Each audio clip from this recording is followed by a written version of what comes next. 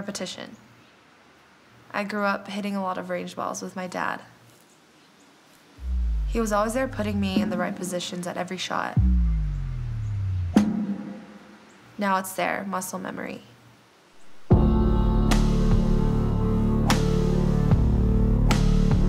And I play based on feel rather than thinking too technically about my swing. Competition is something that really drives me to keep playing, to keep practicing and to improve. Playing in tournaments, being in those moments where you have a putt to win. That's what really gets me going, and it drives me to play well.